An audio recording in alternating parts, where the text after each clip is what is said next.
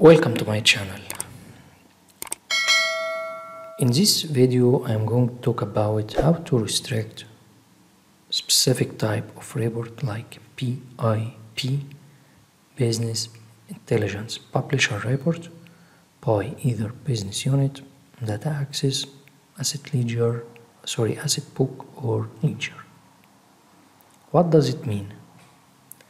As you know, in Oracle there are a lot of tools for reporting.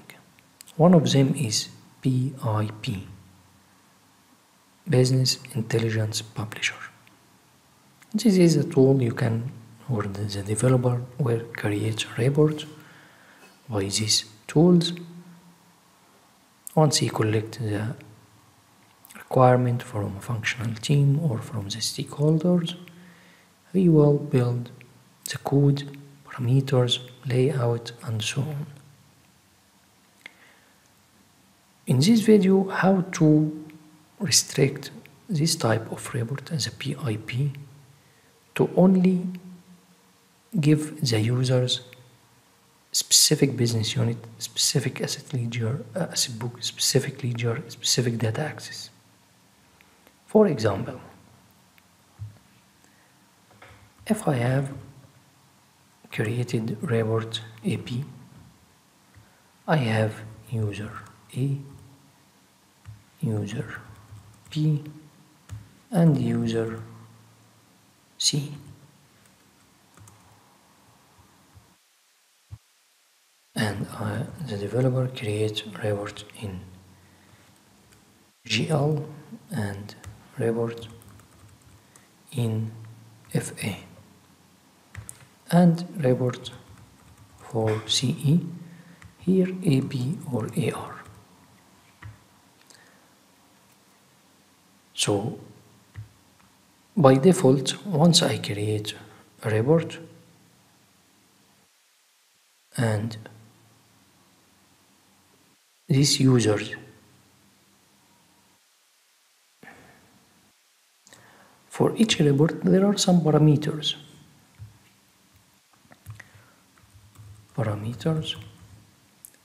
One of them, for example, business unit, one of them ledger name, one of them, for example, asset book, and the date start from to supplier name, customer, and blah blah blah. By default, once I enable this report in the shared folder of reports and if any of these users run, for example, report AB/AR, in the business unit parameters, he will find all of the business unit. But in fact, user A has only access to business unit A. User B has access to business unit B. User C, business unit A and B. So how to restrict the report with the users? So restriction means once the user A run report A/AB/AR, he will find in the list of the value of parameters business unit only business unit A, and the same for the business unit B. And for the user C, he will find two business units because he already have access to business unit A and B. So user A will not see any data related to business unit B, user B will not see any data related to business unit A, and C, he can see E and P. The same for GL, ledger. E has access to ledger A, B for ledger B, and C, ledger A and P. Again for FA, asset book 1, asset book 2, asset book 1 and 2. And CE has, for example, legal entity 1, legal entity 2, and legal entity 1 and 2. So in some cases, in in usual, you have to sit with the developer to find a good solution. You not just depend or waiting the developer give you a solution. Sometimes if you have a good solution, you can discuss it with the developer team to check is it possible to do it or not to achieve the requirement either from the client or your organization. What we did,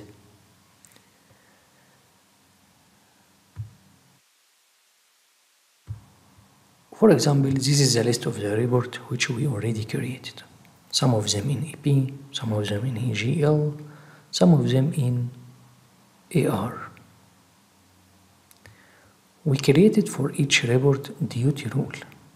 If you see here the report name EG_supplier details report, we define a duty rule EG supplier details.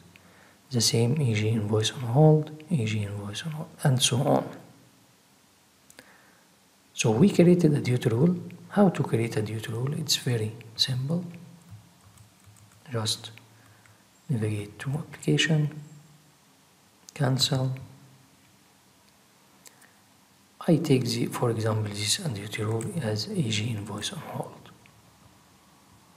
Just edit to show you what we put. Rule name, what is the rule code, and the rule category as a financial duty rule. This is a list of value, financial duty rule. Functional and data security, there is no data field in these fields. Once we create a duty rule, so now the process is report created and duty rule created also for each report, right? How to link the duty rule to report? Because this duty rule here is related to this report and this to this. So this not related to this or this. This AG invoice on hold, it means that this duty rule related to this report. So how to link between the duty rule and the report name? Let me take AG invoice on hold report, duplicate. We will link in the parameters of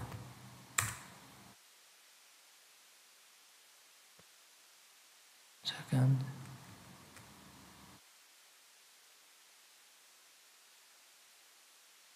The parameters of the business unit or ledger or asset book or legal entity. So I will navigate to the report from tools and report and analytics, because the type of this report is BIP. So just navigate from tools and report and analysis. Then browse catalog. This path it will give you by the developer team, because they will create any report.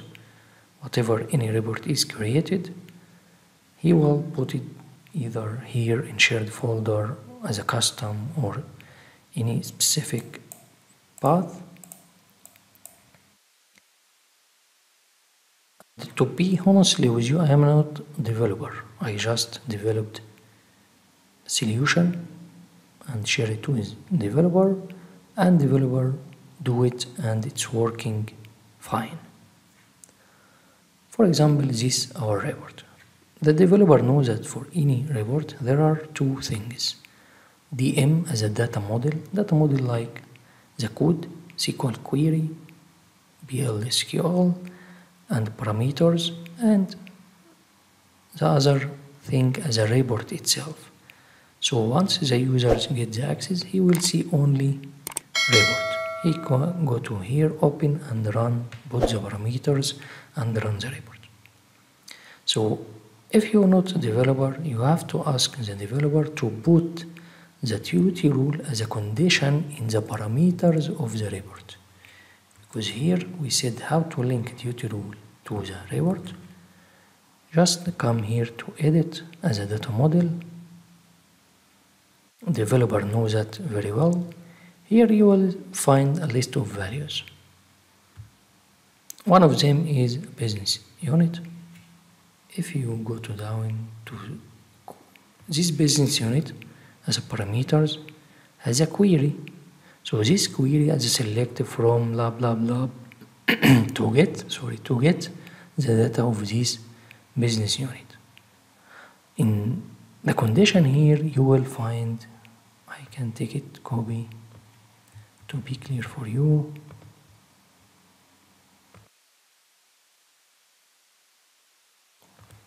This is stored like SQL, SQL.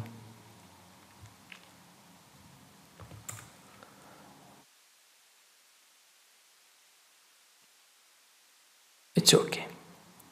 You see here child rule name equal e.g. invoice on hold. This query of the parameter of the business unit. As I told you before that one parameter of the report will be either business unit, either ledger, either asset of book, and legal entity.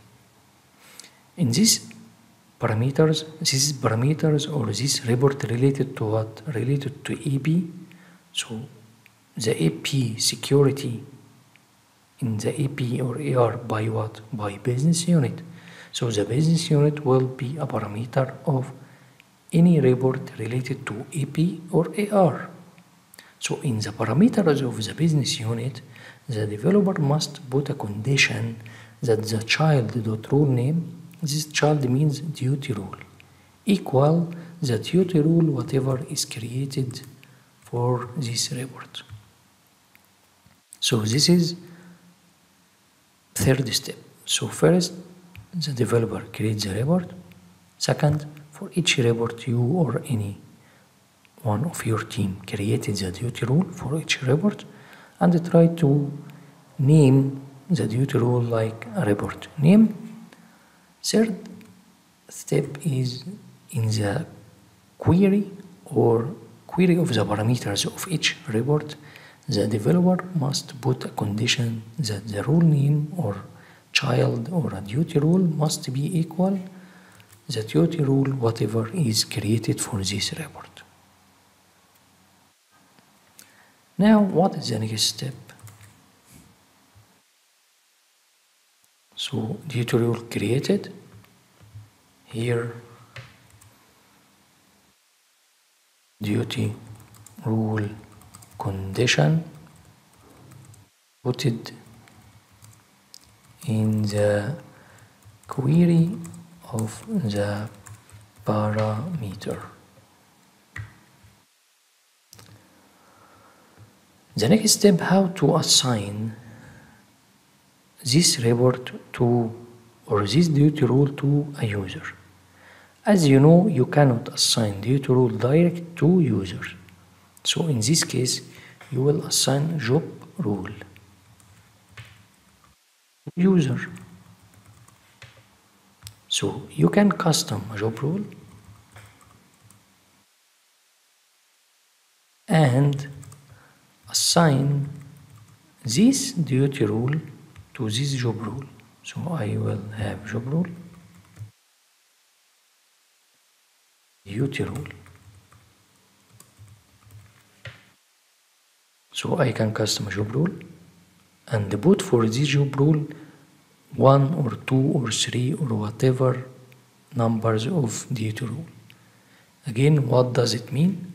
If I have this list of reports in AP, so I can give all of these reports to one user. How that? I will create one job rule, and in this one job rule I will assign all of these duty rule, right? And so on. For GL, I have a lot of report in GL. I can create one only job rule for GL and I send all of this duty rule to this job rule. After that, I will take this job rule and make access as a business unit or data access or legal entity or ledger to this user, and I will show you it later. So you created the report, you created a duty rule for each report, how to link duty rule to report in the parameters, how to assign the report or this duty rule to the users through job rule. Let's get into application. I think you know how to assign duty rule to job rule. Just cancel. I already created one custom rule. How to create a custom rule? Again, you have to go to create a rule and select, instead of duty rule, you have to select financial rules. For example, if I came here to create a rule, rule name and the code and rule category, go to down financial job rule. I already created one before, I will show you it now. EG_testing.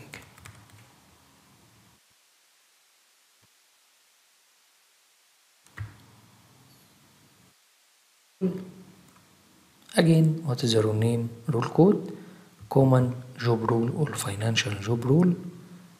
This is up to you. Functional security or data security is nothing, null. In rule hierarchy, I put it the duty rule. If I search by duty rule of AG invoice on hold, one of our duty rules is duty rule, right? So I will search here. So I came here and add the duty rule of our report. I can add more, you can add more.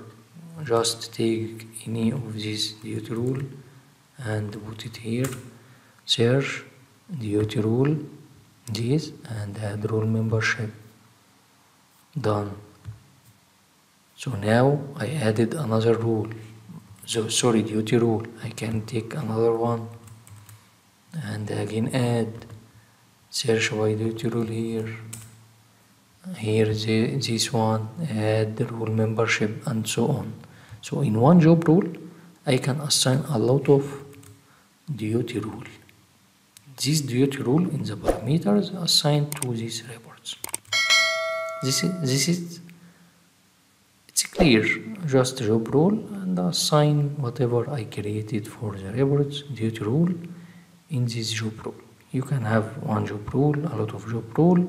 This is up to you and up to your business. Finish? Finish. What I will do now, I will create a user and assign this job rule to these users and give the users data access set. So I will come users,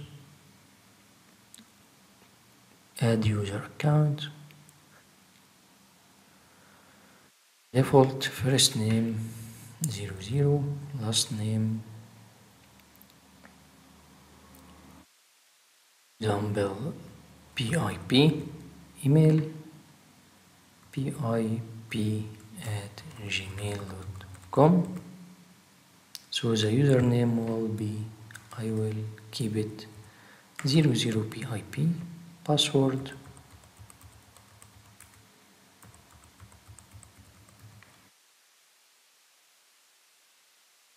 not save and close, and I will assign to him AG testing job rule, add rule membership, done. So now let me go to down, I create user and assign custom job rule to him, and this job rule is assigned to our duty rule, right? Okay, save and close. Now I am going to give this user what? Which business unit, access unit, as a access data, which ledger I will assign this user to it, which asset book. So go to setup and maintenance and manage data access set for access for user. Manage data access set here. Manage data access set data access for users. Like I will give this user permission to which business unit, to which ledger, to which legal entity, to which asset book. From here I will add a new one. Here ask you what is the user I create 00 BIP, right?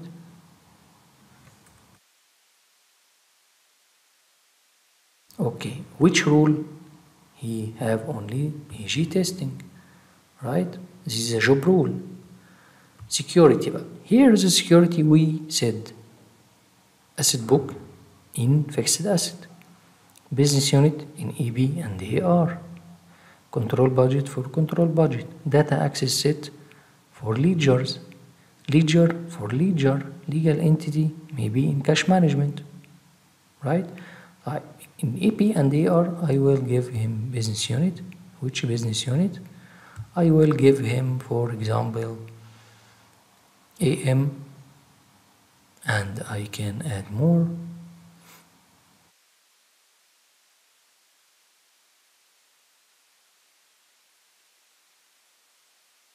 The same 00 BIP, the same rule because there is one only job rule assigned to him. Business unit, so I will give him permission to two business unit, AM and ED. What about ledger? I will give him access to one ledger, BIP, the same rule, and ledger, one ledger, keep it also AM ledger.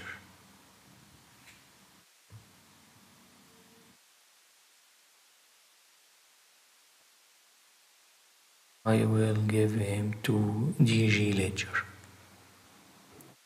Asset book, I will give him access to one asset book, the same job rule, the same user, the same security context, but here asset book because it's related to fixed assets. So which book I will give him to AM book. So this user now have two access for two business unit, AM and ED. Let me put it here. Created user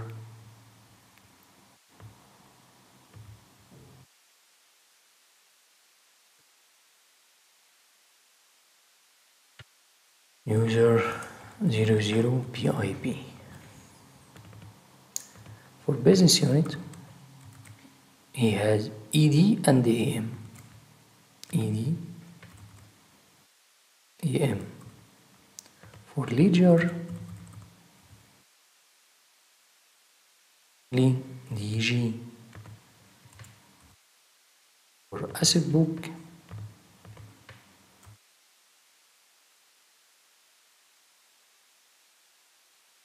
only AM book. Okay, what does it mean? Again, if I assign one report for AB or AR to these users and they try to run these users in the business unit parameter of this report, he must see only ED and AM. But if this report related to GL, so again in the parameter of the ledger of this report, the list of value must show only DG What about if this report is related to fixed assets? The parameters of the asset book for this report must give him only one option as AM book. Okay, let's do it now. Save and close. Done. Now I will log out by these users and I will log in by our new user 00BIP. Let me navigate incognito.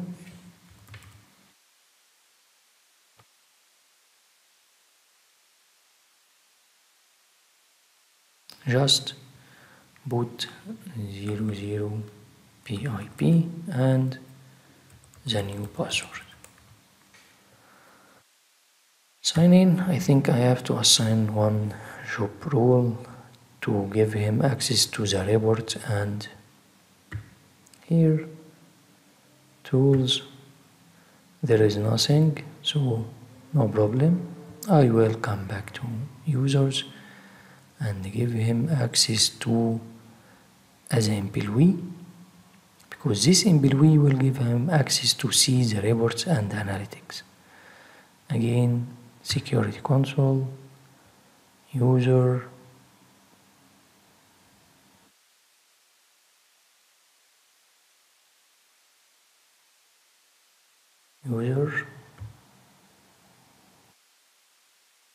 search by 00BIP,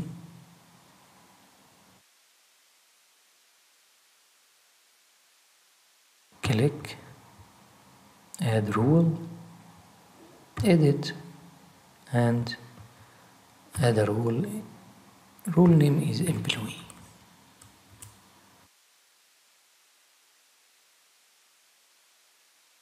Add, done, it's added, save and close, done. So come here, just log out or sign out and try to log in again. 00BIP, the password.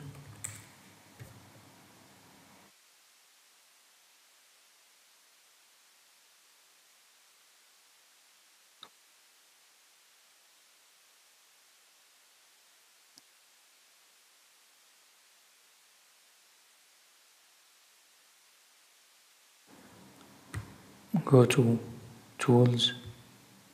Now it's showing report and analytics. Before I go to reports,